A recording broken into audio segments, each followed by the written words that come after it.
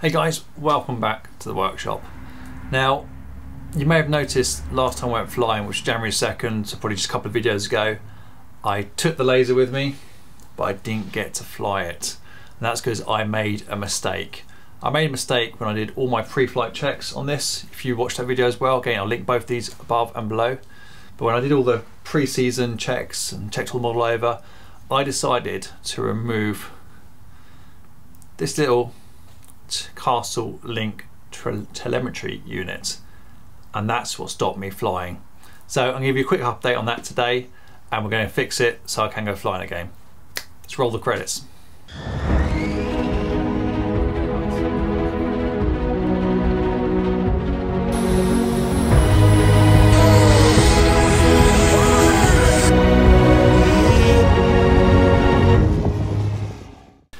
Okay, so I guess the short version of this is I took the model flying back on the 2nd of January, got it all set up, ready to go, everything plugged in, plugged the batteries in, did my pre-flight checks, always checked the control surfaces, ailerons left, right, elevator, up, down, rudder, etc.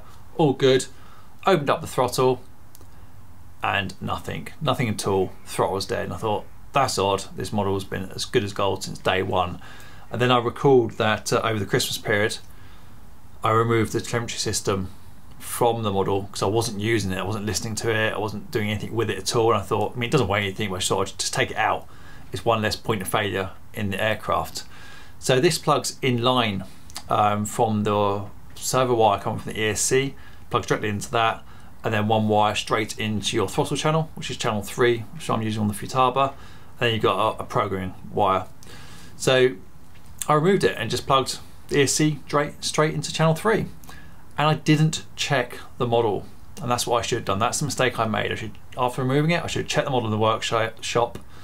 Well, try that again. I should have checked the model in the workshop, make sure it's all working, and I didn't do that. I checked the control surfaces, the elevator and rudder, because that's all that was plugged in at the time, but I didn't check the throttle, and that cost me a flying session.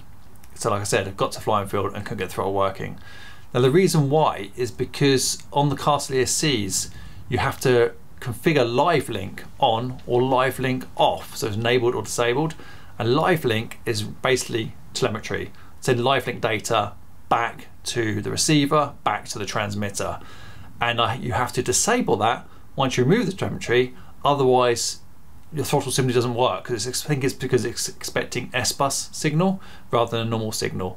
I think that's right. If you know a bit more detail about that, please put it in the comments below. So basically what we need to do is download the Castle Link software, get it connected, or get a wire connected from the laptop directly to the ESC, change that setting over, flash it back to the firmware, then it should work. So that's what we're going to do right now. Okay, so the first thing you need to do is download the Castle Link software, which I was saying I'll link this in the description of this video, so you've got a link, but it's castlecreation.com/download Castle Link, and it's the big blue circle. Click on that to do the download. Now we'll just point out an absolute pet hate of mine is, yet again, I say yet again because I was reviewing another video the other day and there's the same situation, but the software is only available for Windows. They haven't written a Mac version, which I think it's pretty poor nowadays.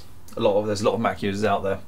So it does say you need Windows 7, Vista, Windows 8, Windows 10, Windows 11, or Mac users can use an emulation software to download it. So just be aware of that. If you're only a Mac user, you'll need to find yourself a PC, like I've done here, to download the software. So click on download, get it installed.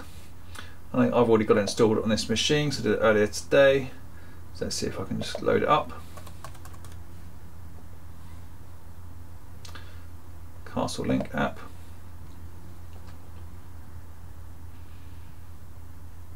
And there it is in the middle of the screen.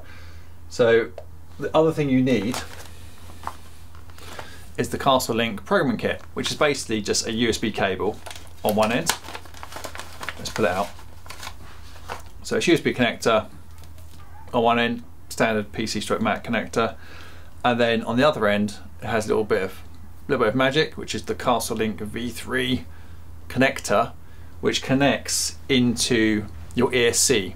So into the throttle cable off the ESC is what we're going to plug into here. So just unplug that, or if you still have the telemetry in place, you plug it into the spare port on the telemetry. But we haven't got that. So let's get this hooked up. We've got the software installed. We'll get this connected to the laptop, get it connected into the plane, and I'll show you what setting it is you need to change. Okay, to make this easier, I think what I'll do is just pull the camera off the stand quickly so you can have a look at what's going on here. So, just about to see that? Yeah, that's better. So there's the Castle Link software. We've got the cable. Let's go ahead and plug in the cable into the USB. And you see the green light change there to USB connected because it knows it's plugged in. Let's check the other end of the cable. We've got that plugged into the model here. So this was just the throttle. So again, that wire goes, we can't see it, I know, appreciate that, but goes all the way through to the ESC. And that's currently got a red light on it. So that light will go green, as will the software down there once the device is linked and connected. But a thing to note, plane's not on at the moment. With most ESCs, you will need to power up the ESC. So you will need to plug your main battery packs in, which is why I've got mine sitting there at the moment. So I can't do that while holding the camera. So let me put the camera down and plug that in.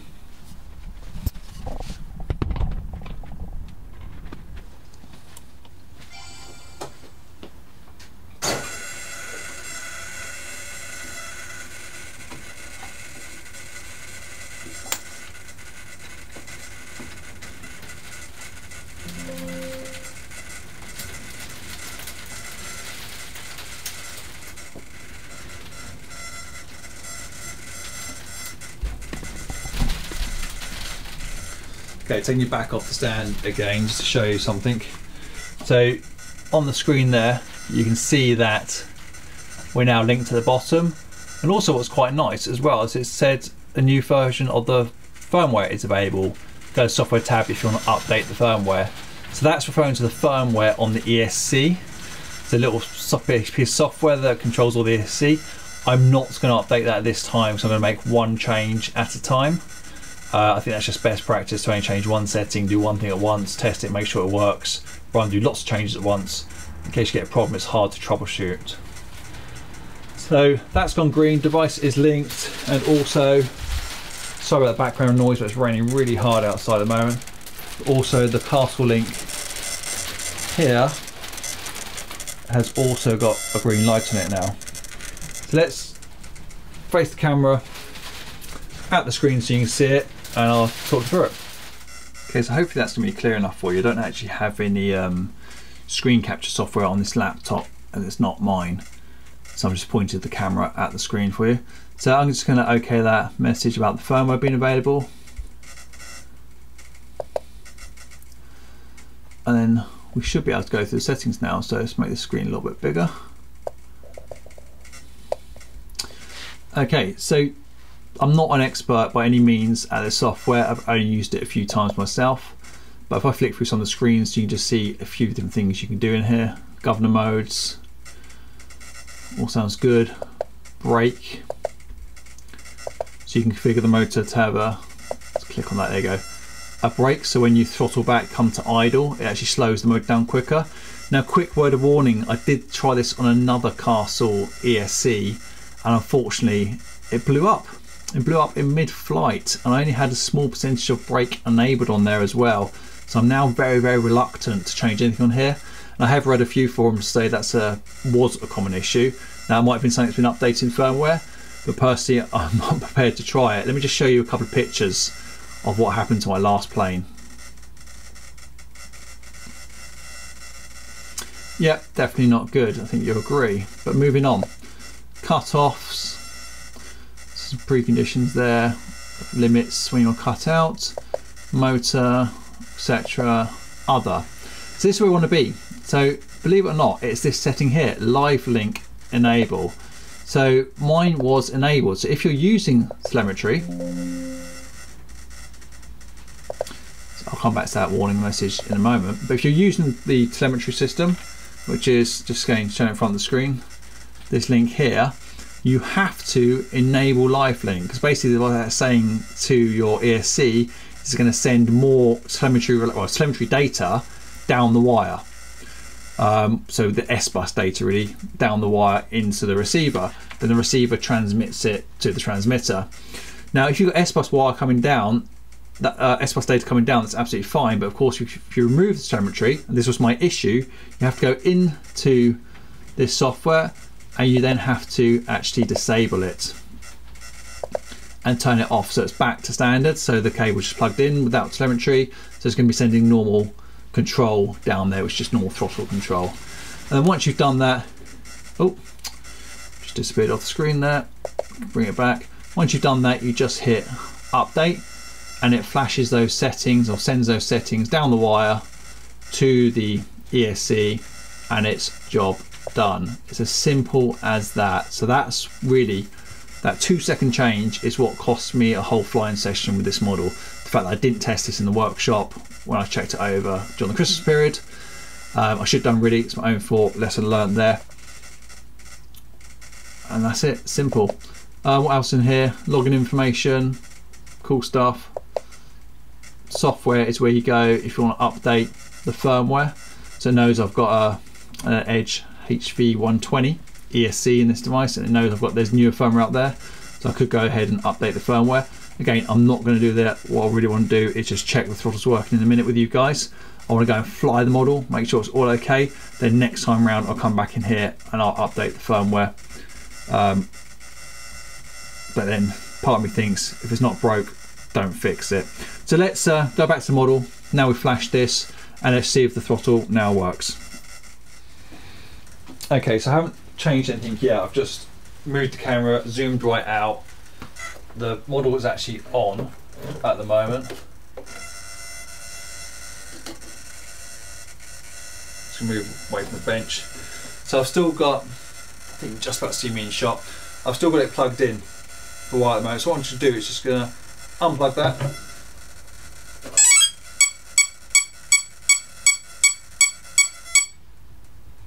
So you hear the ESC then just run through its startup sequence, but it didn't initialize because I've still got the throttle unplugged, and that's the exact sound it was making when I was down the flying field last and I had this live link still enabled. It was all plugged in, it would do that startup sequence, but it wouldn't do the final couple of beeps to initialize, and that's how I knew something was initially wrong. So what I'm going to do is just flick them all off for a second, plug in the throttle back into channel 3. I appreciate you can't see this, but that's where it is being plugged into. And then I'm going to turn the model on, and hopefully we'll get the same set of beep sequence, and it'll pause, and then we'll get the initialized sequence, which means the throttle's going to work. Make sure everything's in the right positions. Turn it on.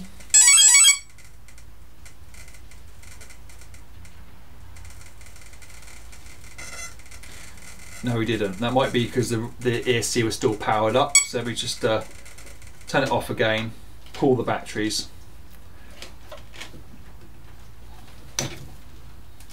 Pull both batteries, replug the batteries in with the model on.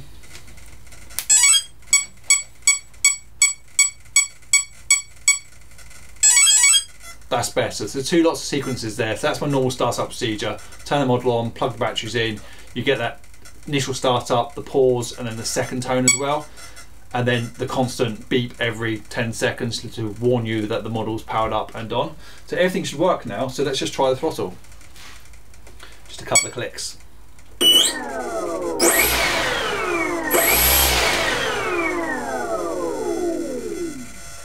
Perfect. Let's pull the battery for safety.